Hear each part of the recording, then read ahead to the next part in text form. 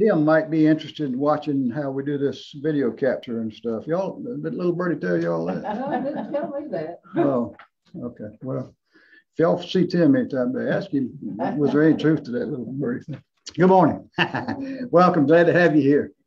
It may be raining out. Well, it's raining inside too. It's raining on the throne. Hallelujah. Glory to God. Welcome. Good to see you. Let's get started. Hey there, brother. Bring my little baby on in here. Hey, Owen. Woo. He is a happy cow. He's contented. He must be a, what was that, carnation kid. Because he's contented. Yeah, he's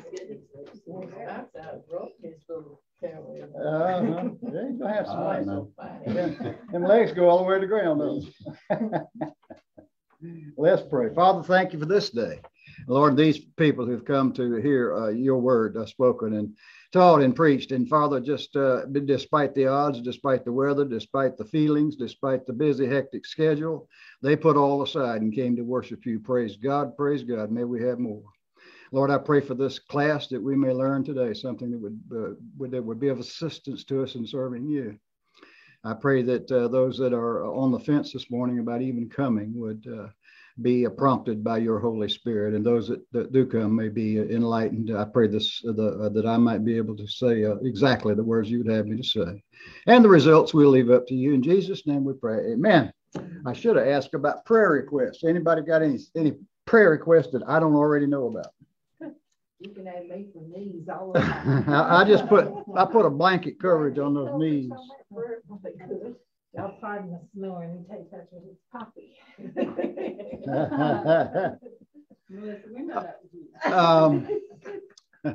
Last night or yesterday, sometimes Sharon called.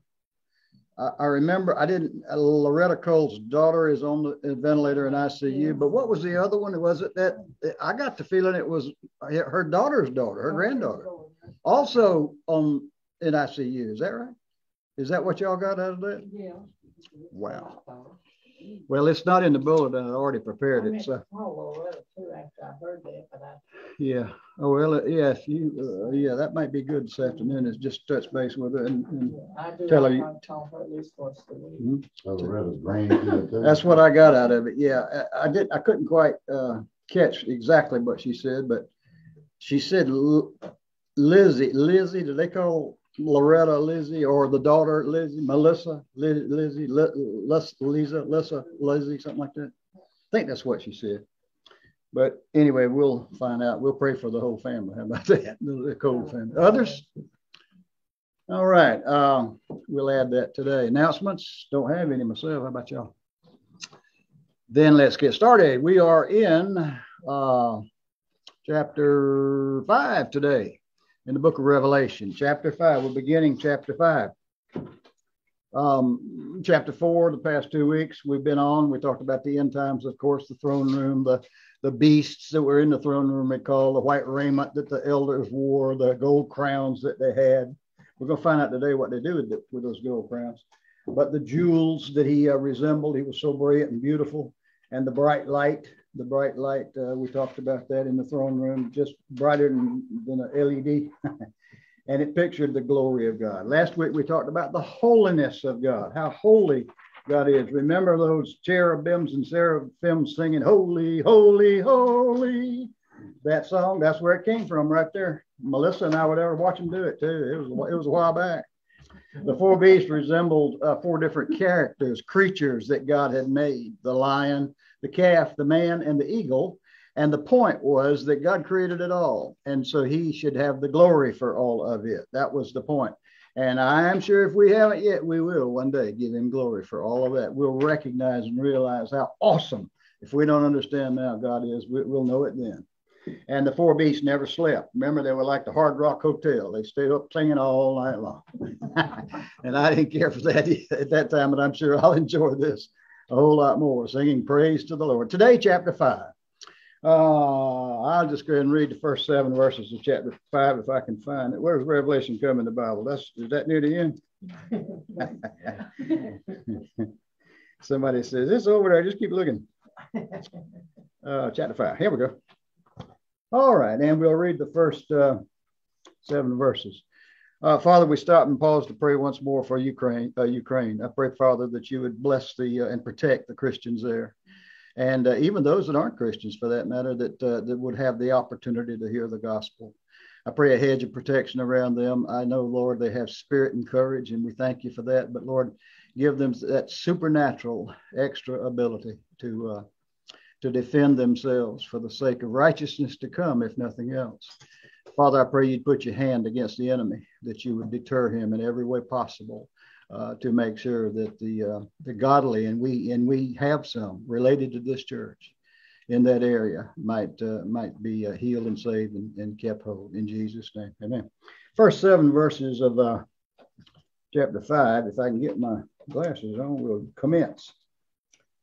John says through the Revelation, after this I looked, and behold, no, that ain't what chapter 5 says, is it? That's chapter 4. Let's go on down the road here a minute.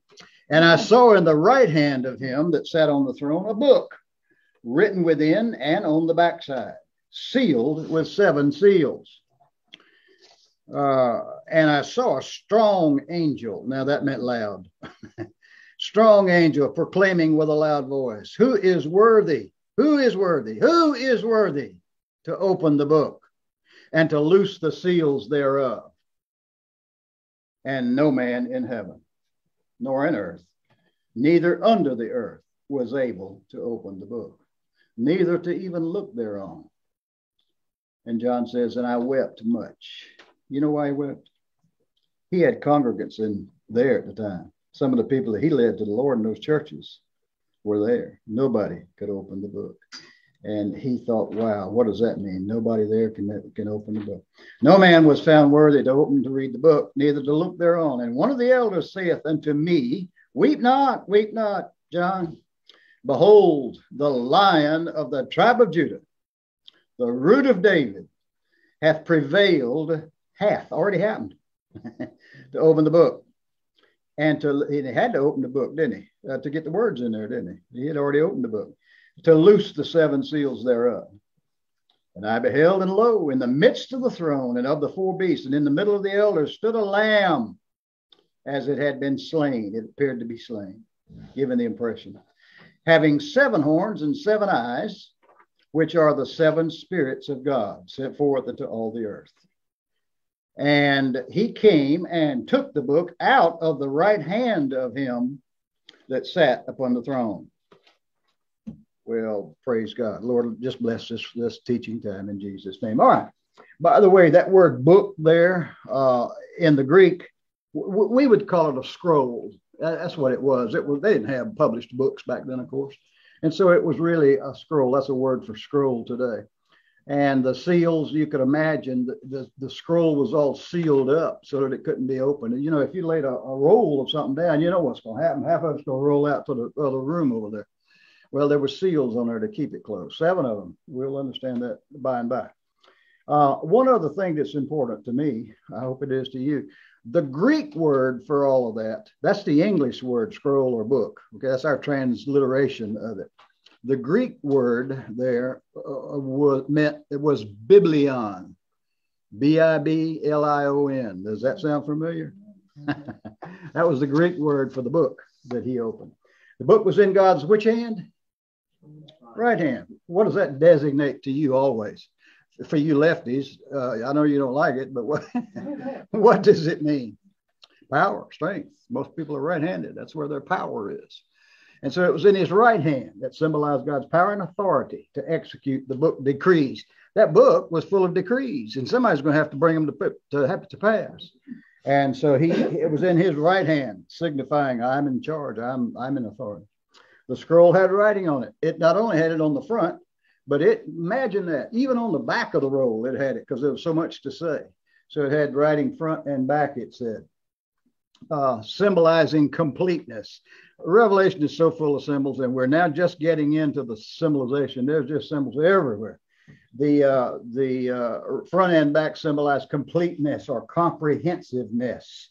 Nothing goes unlooked and unnoticed and undealt with according to the Heavenly Father. The scroll was sealed with 7 seals, and a seal was wax that had been melted, and then somebody had put an image in it of some sort. Attorneys and legals and judges and so forth put an insignia in it to indicate that the document inside was legal. And when they sealed it with that wax, but at any rate, it had an image in it, and then it hardened with that image, so anybody could look at that that wax and tell whether it was legal or not and official. In Roman law, the document was not just sealed once or twice or three times, but it was sealed 7 times. If it were, boy, you better believe if somebody presented you with a document that had 7 seals on it, you better stand up and pay attention, because it was important. It had been passed through everybody's hands in Roman law, and it proved its legality. The seal certainly secured the document, and which obviously meant that it was genuine. It was authority. It was authoritative. Now, verse 2 and 3, John said he saw a strong angel. It means that word we would say means able to proclaim with a loud booming voice. You've heard, you ever read those stories about the old,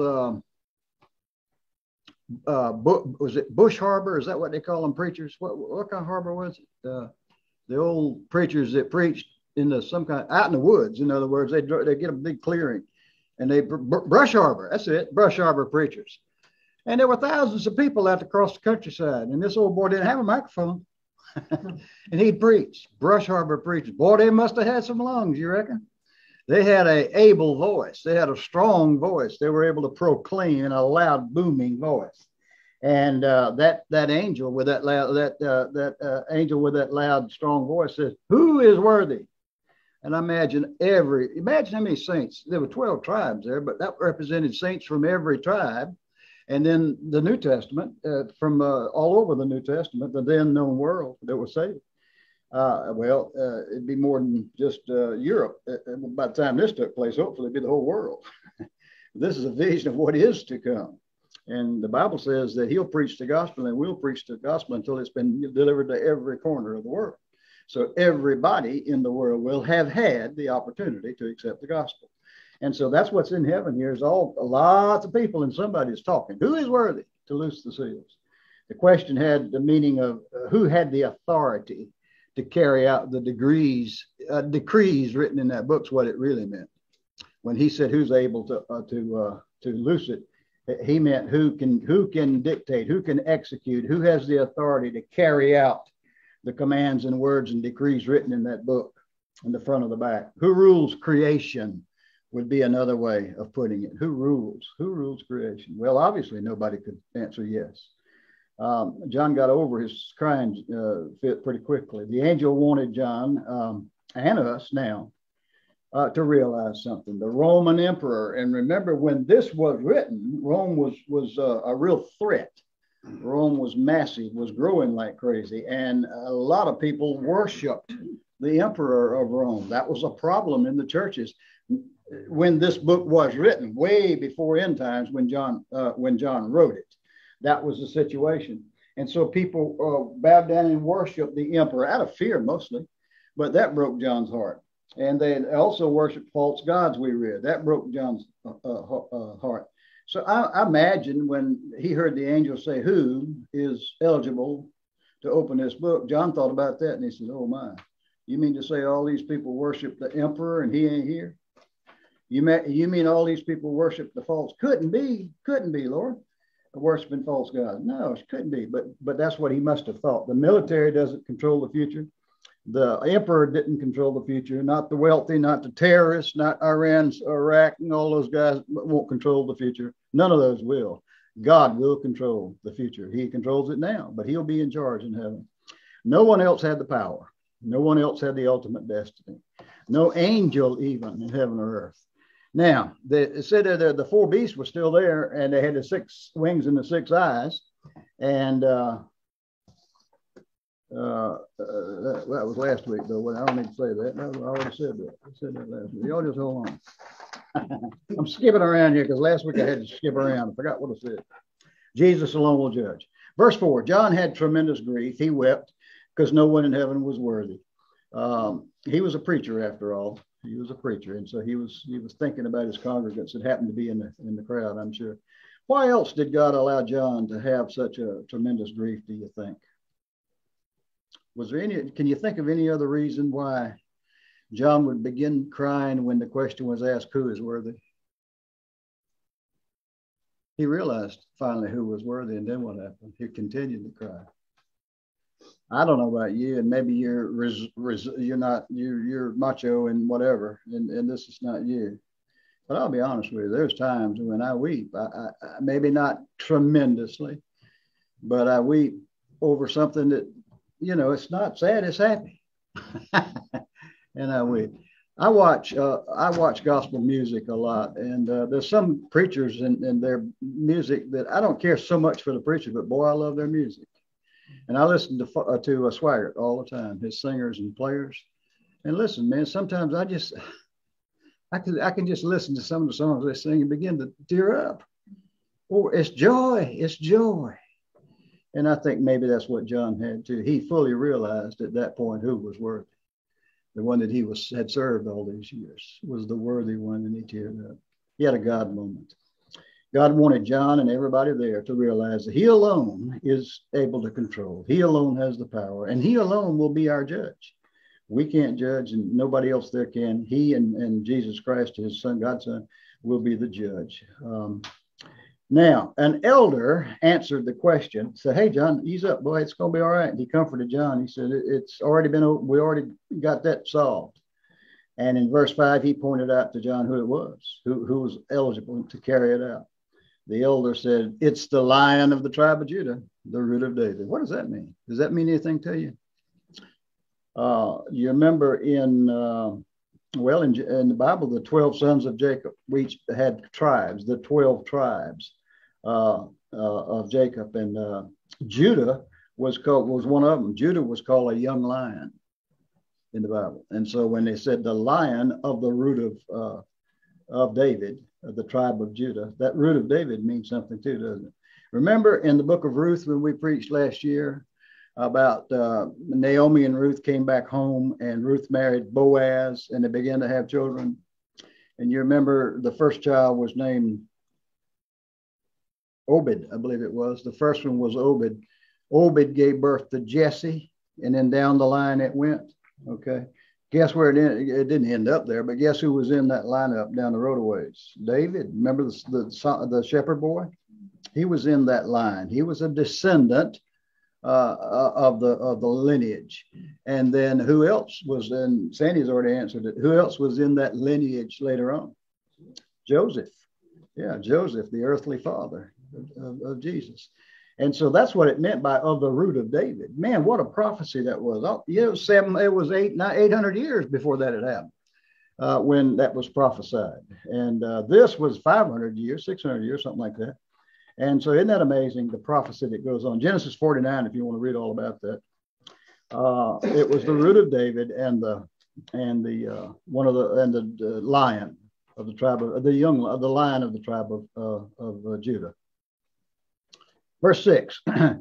John looked and saw we would say a slain lamb is how he pictured it. It was Jesus. But he in essence saw a slain lamb. What does that mean? Jesus was the lamb in the New Testament. He took the place of all those young cows and young beef cattle and beautiful calves that were sacrificed. He was the sacrifice on the cross for us. He was the slain lamb for us. And so therefore he was worthy to open the scroll. He was not only God's son, out of the lineage of David, but he of the root of David, but he was worthy to open the scroll because of his death on the cross. His death on the cross, he was a sacrificial lamb, took away the sins of the world. The text here says had been slain. That's Greek perfect passive, meaning it's done in the past, but it still carries over. It has weight today. Perfect passive is what that meant. And that's exactly what happened. It had been Jesus died in the past, but doesn't it have weight today? Sure does, big time. Perfect passive. Already been done, but was permanent. Didn't need to do it again, but it still had clout today. That's what that meant. The word indicated victory or triumph, and certainly that was. Satan was defeated, wasn't he? Once and for all, and knows it. And so that victory took place there because of that slain sacrifice. That's implied in that word slain. And of course, now he's arisen, alive again, and triumphantly he stood, the Bible says. The Lamb wasn't seated, was he? The Lamb was standing in that verse to indicate the victor, to indicate when he died on the cross. That was the moment of victory, not of defeat. He stood like a champion. He didn't sit like a defeated person. Then we go, that was verse 6, I believe. Let's just see if we've got some more time. Yeah, we got another couple of minutes, I believe. Well, John saw 7 horns on that slain lamb. That's interesting, isn't it? That's more than a Rolls Royce. 7 perfect. 7's the what? Perfect number? Is that not right? Yeah. 7 is, so there we go. That lamb was perfect. He was perfect. He was Jesus, full of righteousness. And he had the authority and power, perfect power. Eyes, he had 7 eyes. Eyes represented the Holy Spirit. So Jesus is and was the Holy Spirit, but he was, the 7 eyes proved it, in other words, to the people around. And it also, remember back in the first chapter, there were 7 of them because there were 7 spirits to indicate the 7 churches. Now, there's only one Holy Spirit, but what the author meant was each church had the Holy Spirit there. The Holy Spirit is omnipresent also, just like God is. And so there were 7 churches. So there was said the number 7 was shown there because there were 7 churches. The Holy Spirit was prominent and available in all 7 of them. Verse 7, the Lamb approached, the Lamb of God approached the throne and took the book from the Father's right hand, from his right hand. John 5:22 says, for the Father judges no man, but hath committed all judgment unto the Son. So it was important that Jesus take that book. Okay, Jesus had to get that book in his hand because he was going to stand up at the judgment seat and at the great white throne judgment. He was going to be the judge, so he had to have the book in his hand. Jesus then, the authority was transferred, if you will, so that he could execute the decrees in the book. Now, how do we apply that today? I can't get over the picture of the elders and John crying. To me, that is so symbolic of worship, isn't it? Worship singers either do it for glory or they do it for the effect of worship. The true effect of worship has emotions in it. I don't care what you say. And what if you had been seated there that day in the throne room when those seraphims and cherubims began to sing, holy, holy, and the Lamb was standing there? And what did the elders do? They didn't say anything. They couldn't say anything. They were choked up. They took their golden crowns off and gave them to the Lamb, laid them at the throne. Now, is that worship? Can't get any better than that. That was the most impressive, important, richest, best thing they had, was that golden crown. It would be for us too. And so they gave their best to the worthy Lamb. That's how much they were worshiping him. And that singing just prompted that worship. I love the singing before I preach because it softens the heart. I don't care what you say. It softens the heart. It allows the Holy Spirit to dig a little deeper, I think, in most cases. And sometimes opens a door that was closed. You just you never know. So it smacks of worship, I think. Not just in heaven one day, but probably speaks to us today about worship here. You know, when these guys sing, it's laser focus. It's not, sometimes what they do, me, I like rhythm and all that. And there's some of that too. But oftentimes it just touches your heart like nothing else could. You could read it and it wouldn't do it. But hearing it sung touches your heart. And so that should be taking place here on earth as well as in heaven because of who he is, God's Son. And because of the sacrifice. That's another reason why we worship, because of what he did. Who else do you know that would die for you, for your sins? Not for your, not a relative now that's dying because, to protect you, but because you've done something wrong, he's going to go and die for you. Jesus, that's why we worship him. That's what it smacks to me of. That whole picture is worship. What do y'all get out of that? Same thing. Holiness. The caption for this chapter was or the previous chapter, the commentaries say that it was a picture of glory of holiness. And if anything, this chapter just continued that picture and threw in worthiness and worship in there with it. So worthy to worship. Questions or comments? Anybody? How did that picture move you when you read it? Same way, different way? No picture, no movement at all? What do you think? Is this helping at all? Are these symbols and the teaching of it helping to understand the book of Revelation any better? And we ain't even got to the good parts yet. we just on the front porch, y'all. We're gonna come in and sit down and eat in a little while. Get the table ready. Amen. Amen. I do too. Father, thank you so much, Lord, for your blessings. Oh, thank you for your power and your spirit. But thank you for your gentleness, Lord, that you just lead us where you want us to go. And we respond. And when we do, it blesses your heart. And we're grateful for that. Thank you for the word. May we break it open in the next, in the worship hour as well. In Christ's name we pray. Amen. All right, folk. Amen, he said. Hallelujah. Yes, sir. Jumping up and down. Going to jump pews here for the day's over.